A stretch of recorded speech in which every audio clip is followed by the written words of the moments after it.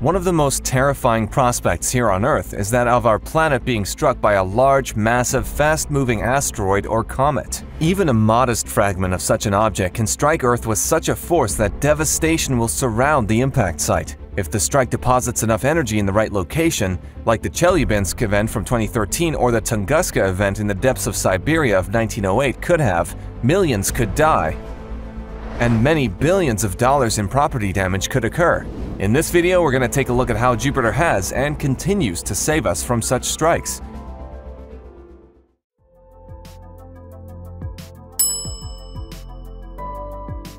Jupiter has a long history surprising scientists all the way back to 1610 when Galileo Galilei found the first moons beyond Earth. That discovery changed the way we see the universe. Fifth in line from the Sun, Jupiter is by far the largest planet in the solar system, more than twice as massive as all the other planets combined.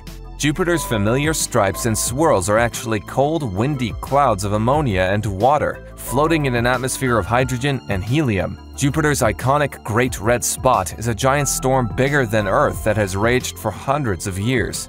Jupiter is big, so large in fact that about 1,300 Earths could comfortably fit inside it. Its incredible girth is also an incredible boon for us here on Earth.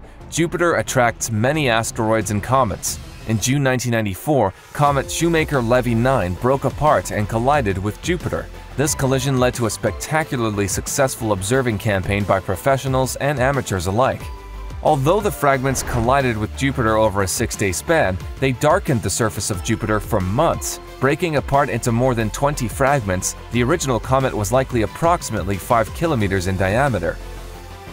Famously, one such asteroid, which caused Chicxulub crater, snuck by and hit Earth about 65 million years ago, setting off a chain reaction that would ultimately lead to the extinction of the dinosaurs and provide mammals like us a shot at global domination. The chances are a second major impact would not be so fortuitous for us as the first was. Not only that, but if Jupiter were not there to suck up all these other asteroids and comets, life may not even have had a chance to begin on Earth at all.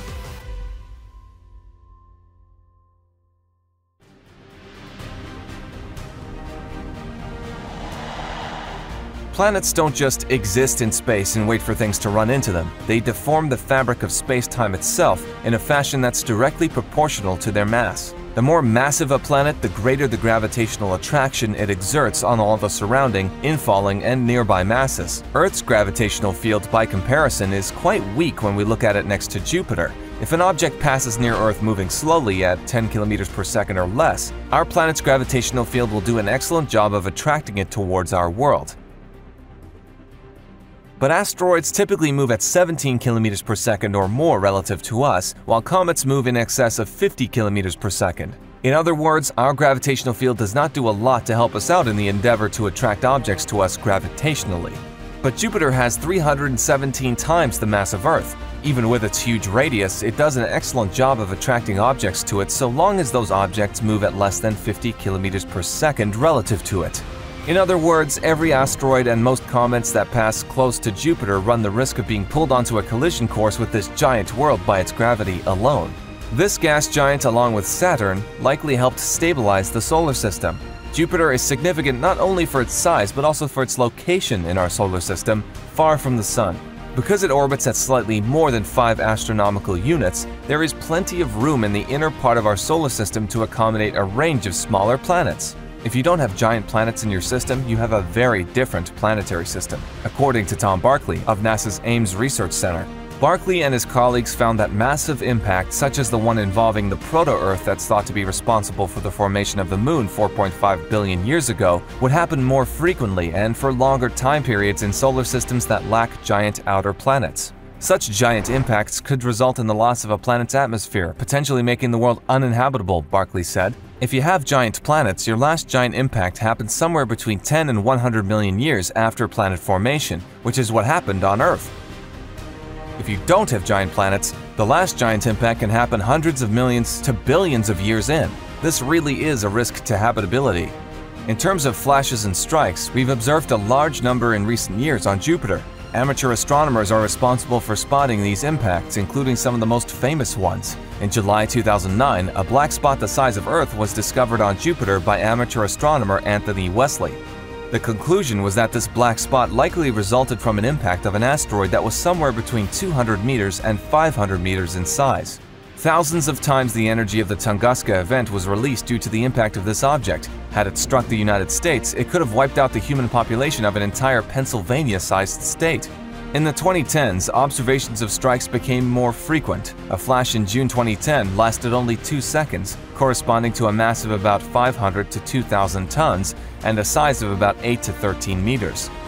A few months later, in August 2010, there was another impact on Jupiter, making a slightly smaller, lower magnitude flash. There have been plenty of other sightings of flashes and strikes on Jupiter, more recent ones being in March 2016, May 2018, and August 2019, with estimated sizes at somewhere between 10 to 20 meters.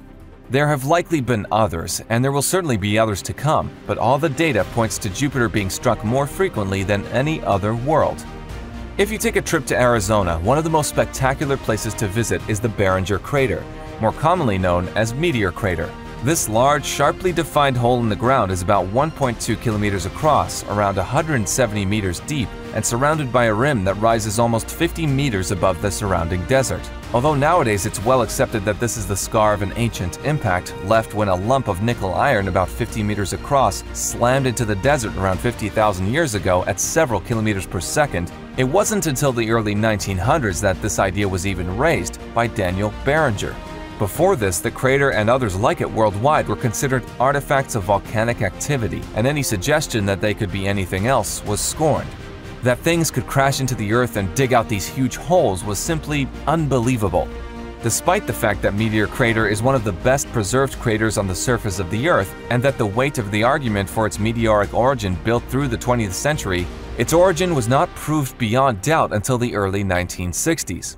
So the study of impacts on the Earth is a remarkably young science, particularly given the strong evidence for the many impacts over geological timescales. The surface of the Moon, free from the weathering, plate movements, and oceans that rapidly erode the great majority of impact features on the Earth, shows craters upon craters, large craters, small craters, old craters, and new craters.